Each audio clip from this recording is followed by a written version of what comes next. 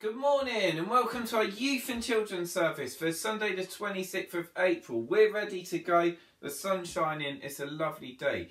Today we're going to be thinking about the story of the road to Emmaus, and the disciples walking on that journey have a personal encounter with Jesus, and it changes everything for them. And they go from being scared and confused to being ready for action, and their hearts alive. So we're going to be thinking about who we share the journey with and how we can do that together. So we're going to start by lighting our candle. So Isaac, are you going to do that for us? Hold it very steady. So we're going to do our Jesus Light of the World prayer. So Isaac, if you'd like to light our candle for us. As we do that, we're just going to pray. So Jesus, light of the world, we pray that you come and be with us in our prayer time. The risen Lord, we just pray that you be with us and come and have a personal encounter with us this morning as we worship you. In Jesus' name. Amen. Good boy, Isaac. Well done.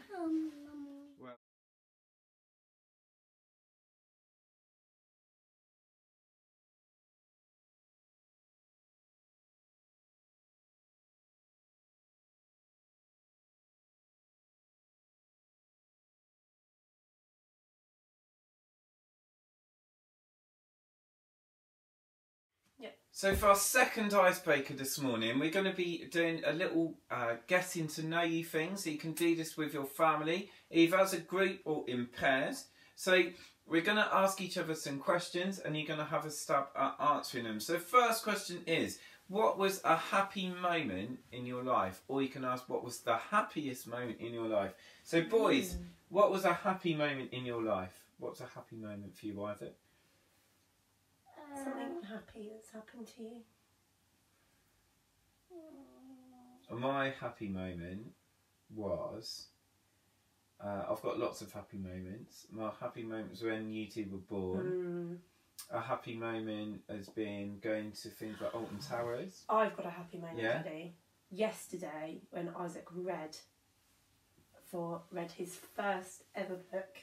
Oh yeah. I was so happy and so proud. Okay, pizza picnic. That we did that yesterday. Pizza picnic is a happy time. Daniel, any happy moments for you? No, that was a sad moment because I was shouting. Oh, okay. It doesn't matter. Daniel? Don't know. Something happy that's happened to you. Mummy took my idea. Oh, did I? Well, you can have the same idea. I don't know. Have you been happy? Okay, our second question is, what has been a tough time for you? So Isaac, what's something that's been a bit sad for you?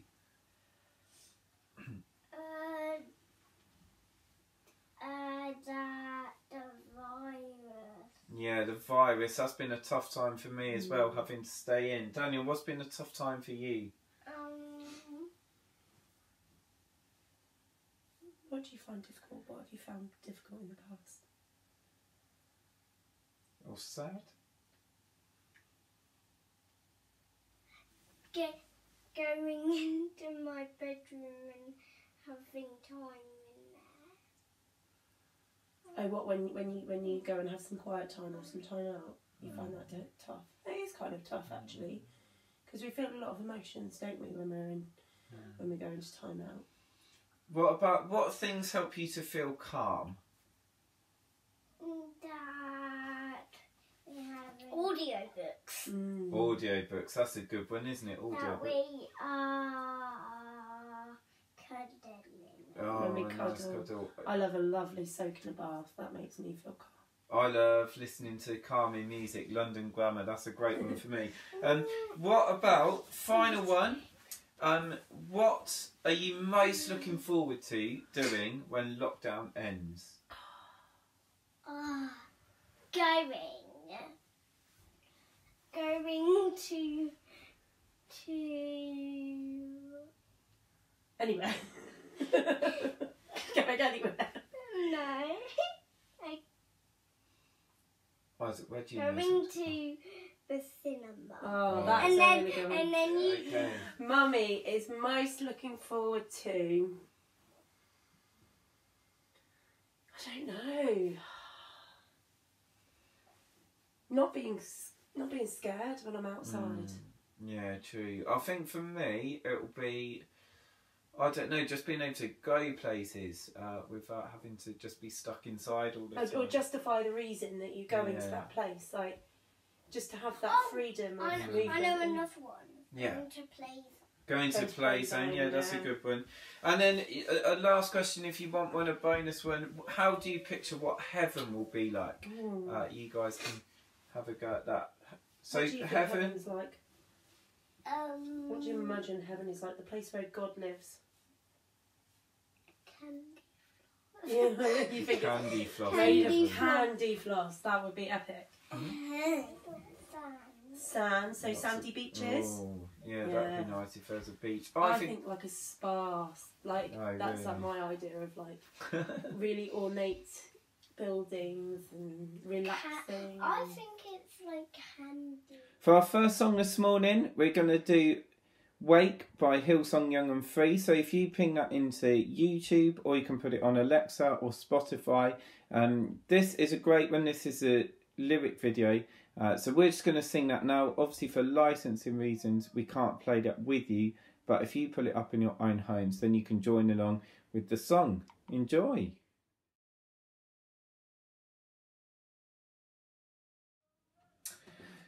Our passage today is taken from Luke 24:13 to 33. So pause the video, find your Bibles and get ready to join in with us. It's the story of the disciples on the road to Emmaus. So here goes. Now that same day, two of them were going to a village called Emmaus, about 7 miles from Jerusalem. They were talking with each other about everything that had happened.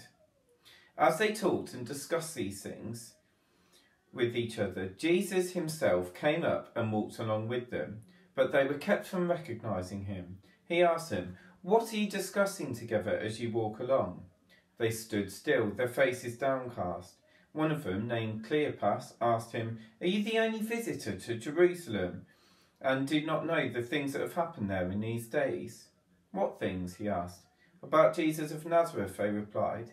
"He was a prophet, powerful in word and deed before God and all the people.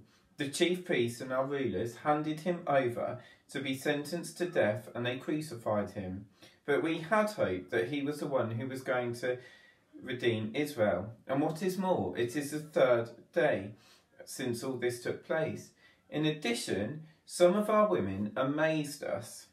They went to the tomb early this morning, but didn't find his body.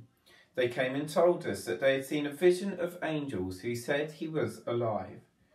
Then some of our companions went to the tomb and found it just as the women had said, but him they did not see."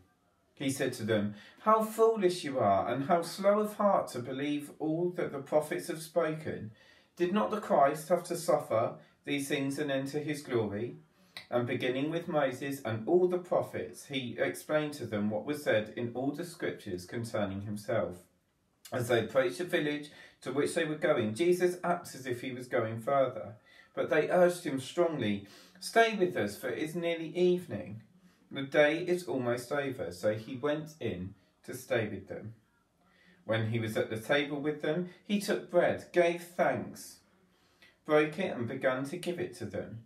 Then their eyes were opened, and they recognised him, and he disappeared from their sight. They asked each other, "Were not our hearts burning within us while he talked with us on the road and opened the scriptures to us?" They got up and returned at once to Jerusalem. There they found the 11 and those with them assembled together and saying, "It is true, the Lord has risen and has appeared to Simon." Then the two told what had happened on the way and how Jesus was recognised by them when he broke the bread.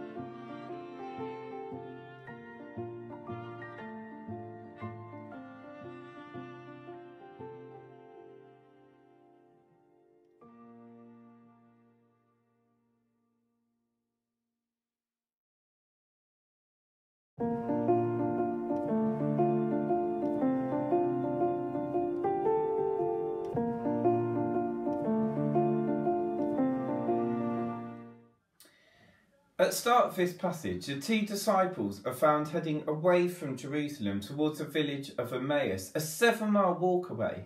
For starters, it is important to be aware that if they're heading away from Jerusalem, they are also heading away from the last known place that Jesus was last seen. Is it because they've lost hope? Is it because they're scared of the Jewish authorities? The passage doesn't state, but it does say that they are talking with each other and discussing everything that has been going on. And when Jesus comes up, walks alongside them and asks them about it, the passage says that they stood still, their faces downcast. So clearly the events leading up to Easter have been troubling them. A conversation happens between the disciples and Jesus where the disciples share their understanding of the events that have happened, their sadness and disappointment at Jesus' death, and their confusion at the news that the women have found the empty tomb. Interestingly, Jesus starts by listening, hearing their turmoil and confusion. Then Jesus takes them back through the scriptures, sharing with them all the passages concerning himself and how all of scripture points to him. When they get to the village, Jesus is going to go on, but they beg him to stay. It is not until their meal together, when Jesus breaks the bread and blesses it in the sacred act we call communion, that their eyes are opened and they finally recognise him. How often is it that we find that we don't really truly know someone until we share a meal with them? And the disciples' response is interesting. They say, why not our hearts burning within us while he talked with us on the road and opened the scriptures to us? Look at the turnaround in the story. We have two men that were described as downcast and were confused, maybe even scared for their lives. And now, having spent time with Jesus, their hearts are burning within them. They're no longer confused but clear. And instead of heading away from Jerusalem, they get up at once to go and share the news with the disciples. So Jesus offers that to us too. If we're willing to invite him to spend time with us, he will change our hearts so that what was once unclear will be clear. Where we have fears or sadness or anxiety, we will see hope. And where we are tired or demotivated, we will have our hearts stirred to action. Why don't you, during the time of lockdown, use the opportunity to spend more time with Jesus? And maybe, like the disciples, he will give you a new perspective on this perhaps confusing and worrying period of time. God bless you all. Our second song this morning is called This Little Light of Mine. It's got words and actions.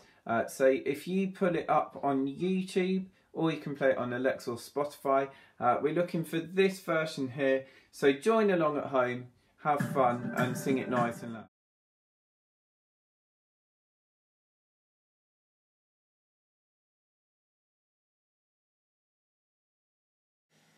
Okay, so for the craft activity today, you need some cardboard and some scissors, and you need to cut the cardboard into the shape of a foot. And then once you've done that, put 3 holes in the shape of a triangle. Then get to 2 pieces of foil, and then fold them in half, and then fold them in half and half again, until you're left with the thinnest piece possible. And then with the foil, you're going to twist it to create a thin strap, which will then bend into an arch and place into the top hole, bend it over and place it into one of the base holes to create a flip-flop strap. Do the same with the other side, and then decorate your flip-flop in whichever way you want to remind you to walk with Jesus. So as part of our prayer time today, I want you to do 2 things.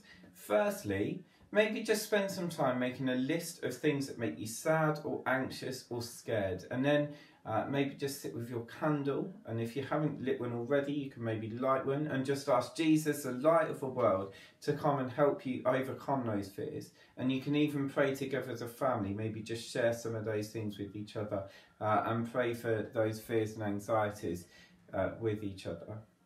And secondly, sharing a journey of faith with someone is really helpful as we could discuss, share and get to the truth together. So maybe make a list of 3 people that you could call this week to either let them know that you care or to maybe talk about the Easter message with them. And then again, just spend a few moments praying for those people, and you can do that as a family. Share your list and just spend some time praying for those people. So we're going to do that now, and I invite you to do the same.